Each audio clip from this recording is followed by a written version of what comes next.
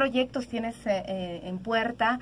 Quienes nos escuchan a lo mejor ya se emocionaron y quieren ir a conocerte, a conocer tu trabajo, a integrarse en él, a probar en el mundo del flamenco. ¿O tienes alguna función en estas fechas próximas? Platícanos. Sí. Bueno, ahorita estamos, como dirían algunos flamencos gitanos, puertas adentro. Es decir, estamos como en la preparación, trabajo mucho en la construcción de un yo corporal más seguro, así le llamo. Entonces, en ese yo corporal más seguro, pues toma su tiempo, no sabemos cuánto tiempo vaya a tomar. Entonces, ahorita les digo yo misma también, bueno, no sé cuándo va a ser nuestra primera presentación, pero cuando estemos listas. O cuando a lo mejor no estemos tan listas, pero ya llegó el momento, vamos a ver qué sucede. Pero es eso, ahorita nuestro trabajo es puertas adentro. Y yo lo que les diría es que si te está llamando la danza, no importa qué tipo de danza sea, ve, búscala. Ahorita ya hay más opciones para personas mayores, ya de 30, 40, 50, 60, ya hay más opciones, o sea, acérquense a la danza donde sea, con quien sea, y pues bueno, no la dejen pasar, o sea, hay muchas opciones, eso les diría. Y estás estrenando instalaciones, Sí. Platícanos dónde estás, invítanos a Claro conocerla. que sí, bueno, pues es un sueño de hace 12 años que empezamos a construir su casa, nos quedamos a la mitad, nos quedamos en el segundo piso sin techo y como a la mitad de los muros, entonces pues es un proyecto que recién concretamos porque se conjugaron muchas cosas. Y se llama, bueno, le llamamos espacio crearium porque queremos que sea un espacio donde no solo se albergue el flamenco, sino a lo mejor alguna clase de yoga o alguien más que quiera usar el espacio, o como el taller que vivimos de Cristina de movimiento, de 5 ritmos, es decir, tenemos 3 semanitas más o menos, o un mes ya que lo estrenamos. Y el dato curioso, las clases de flamenco las iniciamos en enero, el nuevo ciclo, y empezamos con 3 semanas teóricas porque no podíamos subir. Entonces me mortificaba yo mucho, pero muy rico el aprendizaje teórico, a mí me encanta. Lo trabajamos en base a ver, escuchar, leer, sentir, pensar, la parte del rol del cerebro, cómo aprende, e integrar. Entonces, pues bueno, más a fuerza que planeado tuvimos esta parte. Pues qué ventaja, porque no todos los alumnos de otras disciplinas que se dedican al cuerpo se detienen a darle la importancia, porque un gran porcentaje de lo que hacemos, movemos y logramos depende de lo que planeamos, analizamos y depuramos, ¿no? De la información que sabemos que logramos plasmar en nuestro cuerpo. Sí, por ejemplo, yo uso mucho la palabra corporizar. Nuestra mente lo entiende, pero ¿cómo lo corporizas? ¿Cómo lo trasladas a que el cuerpo lo pueda ejecutar? Y ahí dentro de eso pues vienen las frustraciones, el no me sale, el que las... Sí sé qué hacer, pero no... Exacto. No me entiende. Gracias por permanecer todavía en sintonía, escuchándonos. Este tema está interesantísimo, que estamos disfrutándolo tanto y bailando, aunque estemos sentadas juntas. Y también con nuestro acompañante. Preséntalo, por favor. Fede, mi esposo Fede, que aquí está al pie del cañón, como siempre. Haciendo presencia y haciendo gala también de su conocimiento en materia de flamenco, de danza y de todo lo que tenga que ver con la mujer de la cual se enamoró, y que, como dijo que un lunar, pues bueno, ni modo, te lo tiene que llevar puesto el flamenco hasta la sangre y hasta los huesos, ni modo, Fede. Qué bueno que estés con nosotros, ¿eh? Y a mí me encantan esos compañeros de vida que apoyan, que comparten y que se vuelven. ¿Dónde lo vamos a ver? Sí, Pilar nos dice dónde. Y ya nos dijo que nos enderezáramos, sí, también. Sí. Es el asesor de imagen, estábamos ya muy jorobadas, muy chiquitas, aquí, cerraditas. Pero ya regresamos. Y esta segunda parte la vamos a dedicar en la medida de lo posible, porque el tiempo vuela, a platicar acerca de ese taller a través del cual yo conocí a Pilar y a través del cual nos encontramos, también con Cristina, la maestra, de la cual te voy a hablar en un segundo, pero antes le voy a pedir a mi querido Víctor que entremos con esta pieza que me encantó, y yo creo que vamos a escucharla bien poquito para poder tener tiempo de platicar, de Gabriel Roth, de su álbum Tribe, y Endless Wave, ¿verdad? Justamente, bueno, vamos a que la pongan y luego platicamos. Estamos como 2 horas. Sí, oye, qué bueno. Toma. Sí. Hola. Bien, Hola. Silvia, mucho gusto. Gracias, mensaje. Tuvieron que agradablemente se dieron el tiempo de saludarnos y de enviarnos un saludo, ya sea por teléfono, por Face. Aquí tengo saludo a las 2 grandes del baile. ¡Oh, qué padre! Y felicidades, de parte de Ruth Villanueva. Muchas gracias, Ruth. Un abrazo, Un Ruth. fuerte Gracias. abrazo. Gracias por escucharnos y muchas gracias por llamarnos. La verdad se siente bien bonito cuando me hablan. A veces nadie habla y siento que estoy hablando sola y digo, pues alguien me estará escuchando. Aparte de mi mamá, que luego a mi mamá se le pasa el programa porque... ¿verdad? Saludos a la mamá. Claro, a los fieles a la causa. Aquí tengo otro saludo muy lindo también. Saludos a mi queridísima amiga Pilar, que tanto quiero y admiro. Qué padre que pudieron entrevistarla, es un motor de pasión por la danza en todos los sentidos. Saludos a ambas, que son 2 grandes de la danza, las cuales admiro tanto. Atentamente, Maru Revilla. Maru, muchísimas gracias. La admiración es mutua, tú eres una gran guerrera de la danza y sabes que estás y estarás siempre en mi corazón. Maru, preciosa, un abrazo, un beso y una felicitación grande y doble, porque dar vida es maravilloso y dar vida a través de la danza, pues, ¿qué te puedo yo decir? Un abrazo para Maru, para todos los que nos escuchan, aunque no hablen, pero si hablan, pues les mandamos doble, ¿verdad? Así que les conviene. Déjenme les platico rápidamente de Gabrielle Roth. Ella nació en San Francisco, fue música y también bailarina.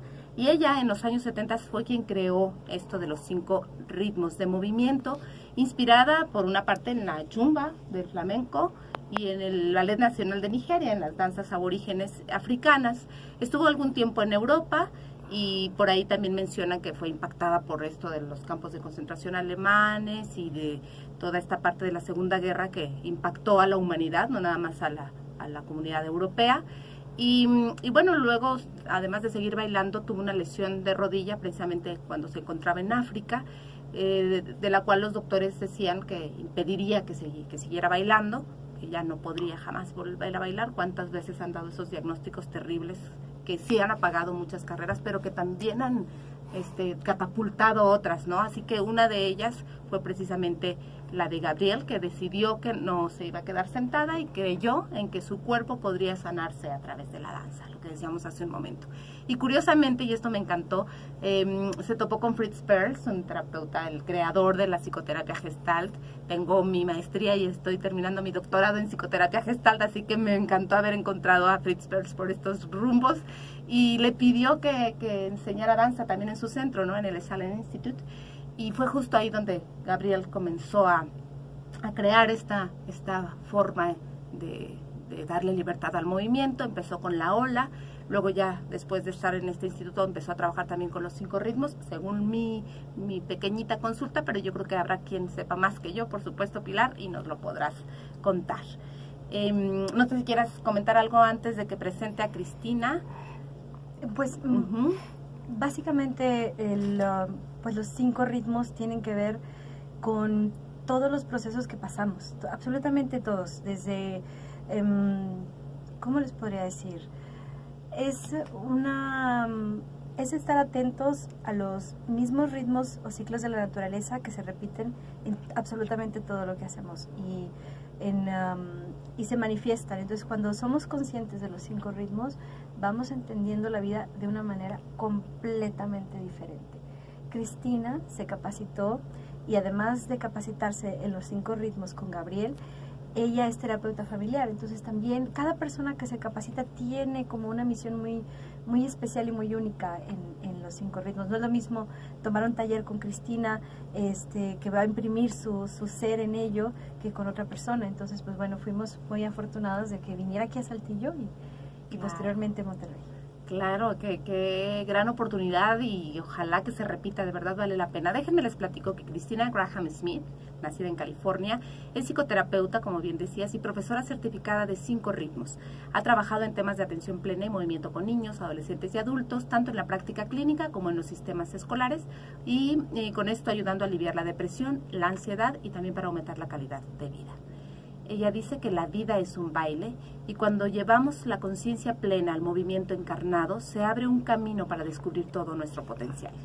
5 ritmos nos proporciona el mapa para navegar por el terreno interno de nuestros seres más elevados e iluminados. El despertar de la conciencia y la comunicación auténtica en todos los niveles es un aspecto clave de lo que Cristina ofrece como maestra de 5 ritmos y como terapeuta familiar. Ella lleva a las personas a danzar hasta el límite, bailando en lo desconocido, pero sostenidos dentro de un amoroso espacio donde se explora todo aquello que surge.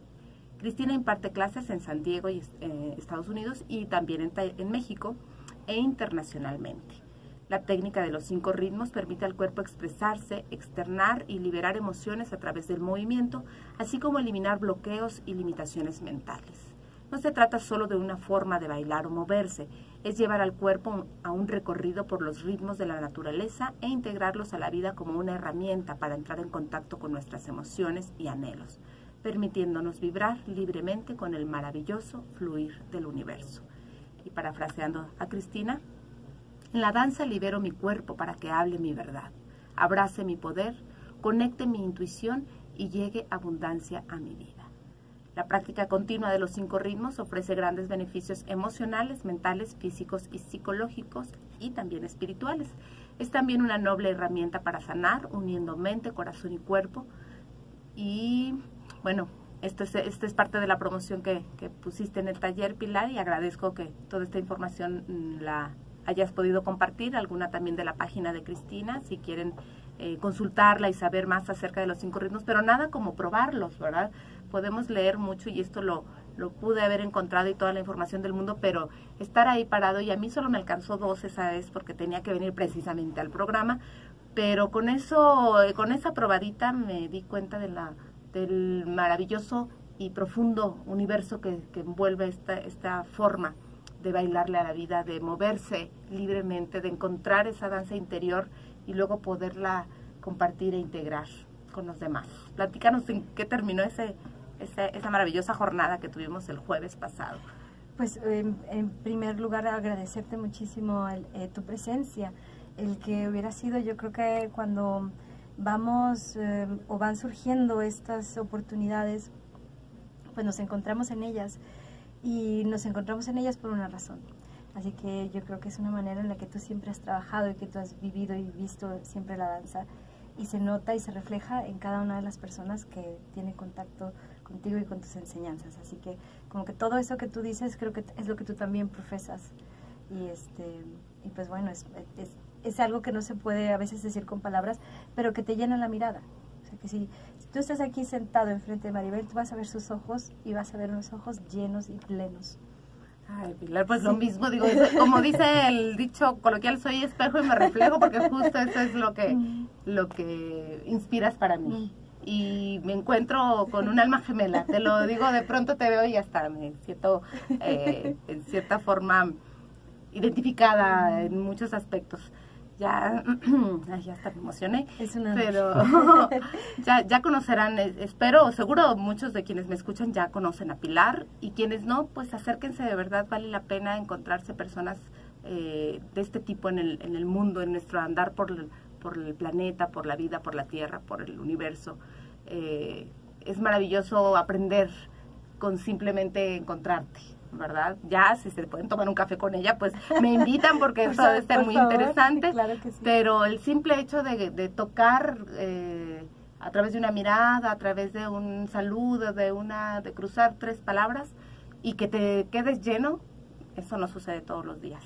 Así que, de verdad, y lo agradezco. No, al contrario. ¿Qué te parece si escuchamos un poquito de la entrevista, que también iba a ser muy breve, pero que finalmente estoy viendo que se nos fue a 15 minutos, y como no los tenemos, vamos a escuchar un poquito nada más para que conozcan a la maestra, su voz, pero ya saben dónde buscarla. También si se meten a la página de Pilar, o a la de tu escuela. Sí, puede ser muy flamenca, o puede ser en lo que compartiste en Danza para tus Oídos, ahí está la información también de Cristina. Ajá, y también se pueden ligar y escuchar un poquito más de ella, porque también es muy interesante escuchar.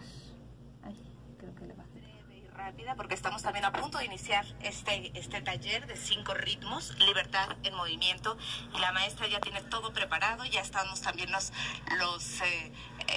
alumnos esperando con gran emoción y con mucha expectativa este taller. Me encuentro aquí con la maestra Cristina Graham Smith y estoy muy contenta de que nos haya dado unos minutos para responder a unas breves preguntas y que todas las personas que nos escuchan sepan qué es el taller de 5 ritmos y estén preparados para en una segunda ocasión o para buscar a la maestra o para adentrarse en esta maravillosa, en este universo de la libertad de movimiento. Me acompaña también Héctor Pineda, que va a fungir como traductor. La maestra viene de San Diego y está justo llegando aquí a Saltillo después de haber llegado a Monterrey, ¿no? El día de ayer en el vuelo directo. Bien, gracias Héctor. Gracias maestra, thank you so much. Y vamos a comenzar. La primera pregunta que siempre hago es ¿cómo te encontraste con la danza? O bien, ¿cómo te encontró la danza? Porque quienes estamos en este mundo tenemos un momento en el que descubrimos que esto es para nosotros. So, she wants to start the interview by knowing how you started dancing. How was the start, or when did you start?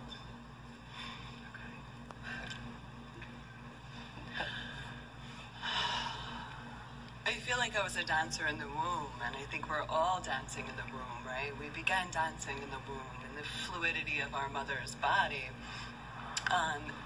And I started dancing early and throughout college, and I always just enjoyed moving. And it was when I found the 5 rhythms, when I was in my early 30s. I was living in Europe, and I came home for the summer, and a friend of mine that I spent many years dancing with said, "There's this dance thing, would you like to go check it out?" I said, "Sure." And it was a 5 ritmos class, and it was the first time I felt complete freedom in my body to move in any way that my body wanted to move. And I really discovered freedom in the dance. Not the 1-step, 2-step, I follow you, you follow me, but really listening to my body and what my body wanted to do and how my body wanted to move. And I fell in love all over again with dance, and that's where I began practicing and studying 5 rhythms. Okay. Él se echó pero nos comenta que nos comparte que ella siente que es una danzante desde el momento en que estaba en el vientre de su madre, ¿no? Como todos, ¿no? Que desde ahí al moverse pues con los fluidos ya de cierta manera estamos haciendo esos movimientos sin tener per se que estar siguiendo o hacer lo que alguien nos dice, ¿no? Dice que comenzó también a una edad muy temprana, o sea, muy joven, a practicar, a bailar, y fue más o menos alrededor de los 30 años que un amigo, cuando vivía en Europa, la invita a una clase de movimiento, y es donde entra en contacto con 5 ritmos. Dice, nos comenta que en el momento en que tomó ese taller de 5 ritmos fue la primera vez que sintió que su cuerpo se podía mover con libertad, ¿no? Que podía moverse de la manera que él quisiera. Le da como una libertad corporal, ¿no? Sin tener que seguir a nadie, y entonces pues para ella fue un descubrimiento el poder entrar en contacto con esa forma, ¿no? De moverse. Bien, vamos a contextualizar a nuestra audiencia sobre qué son los 5 ritmos. ¿Es un modelo, un método, es danzaterapia? ¿Qué son, de dónde vienen y cómo se aplican? Okay. So the idea is to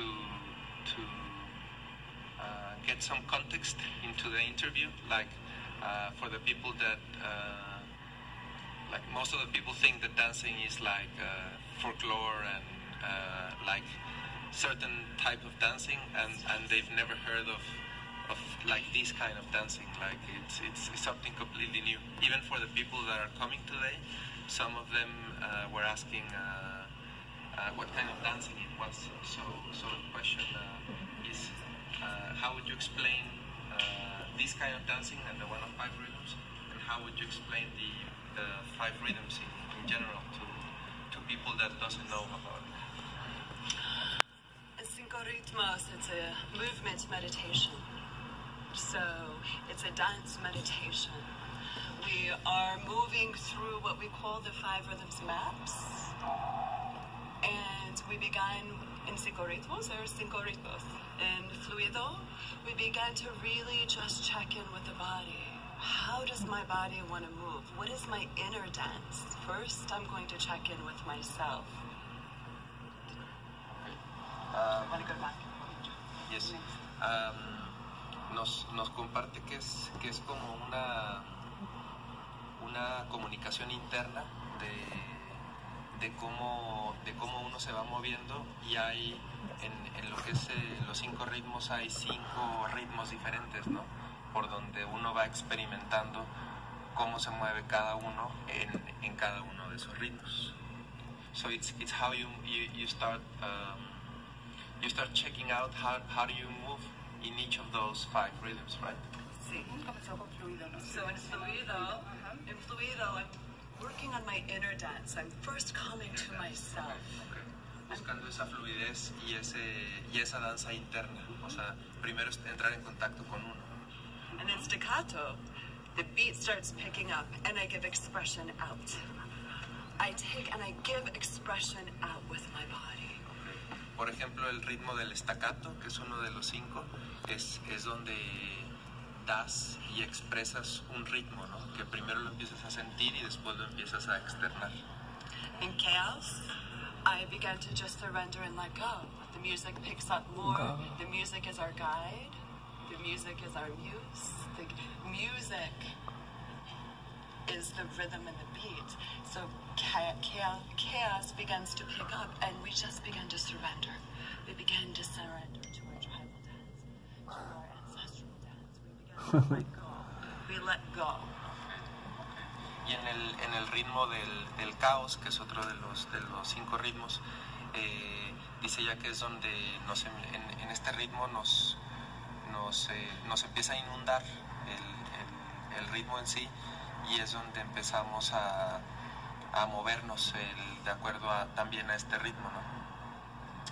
So, vamos a poner pausa porque si no se nos va el tiempo. Ya llevamos el fluido, staccato y caos. O sea, 3 de los 5, entonces vamos a tener que hacer una segunda parte para hablar del lírico y de la quietud. Y de cualquier forma esta entrevista la vamos a subir por ahí en algún medio para que lo escuchen completo y puedan conocer y adentrarse un poquito más. Vamos a dejarle el teléfono también, el micrófono a mi querida Pilar para que cierres esta primera parte de lo que fueron los 5 ritmos, para que mandes tus saludos y para que despidas con un mensaje este primer encuentro aquí en Danza para tus oídos. Muchas gracias. Bueno, pues de los 5 ritmos, aquí en Saltillo lo que vivimos fue una experiencia con cada uno de los ritmos de una manera más breve, pero igualmente efectiva. Es decir, al final el grupo, que tengo pendiente de compartirte esas imágenes, un grupo liberado de lo que se tenía que liberar en esas 2 horas, y entre más lo trabajemos, pues más liberamos, pero finalmente es un grupo que por 2 horas pudo checar cómo estaba, que pudo empezar a fluir o a veces a mover esas partes del cuerpo que no queremos mover o que se están atoradas, como por ejemplo toda la carga que llevamos sobre los hombros. Hay que practicar mover los hombros, por ejemplo, o levantar la cabeza si queremos tener una perspectiva de qué hay más allá y no como que lo que está en el presente. Para mí la gran experiencia de 5 ritmos es encontrar mis nos, mis síes y mis tal vez. Y cuando encontramos esos no, esos nos, esos sís, para mí lo más bonito fue descubrir de dónde viene el no, de dónde viene el sí, y bueno, el tal vez, que el tal vez viene a ser, yo creo que lo más importante, o la palabra más importante, porque nos da un poquito más de tiempo. Si no estoy segura de decir sí o de decir no, entonces, por ejemplo, dice ella, que tu sí venga del corazón, es decir, que tu sí no venga de tu vientre, porque ahí no es un sí muy seguro, es como que tu sí venga de tu corazón, que tu no venga de tu vientre y no de tu corazón. A veces decimos nos con el corazón y lastimamos mucho, o nos lastimamos. Entonces, eso, el movimiento con el sí o con el no, eso sería lo que a mí más me queda de aprendizaje, que tuve la oportunidad de profundizar un poquito más en viernes, sábado y domingo en Monterrey.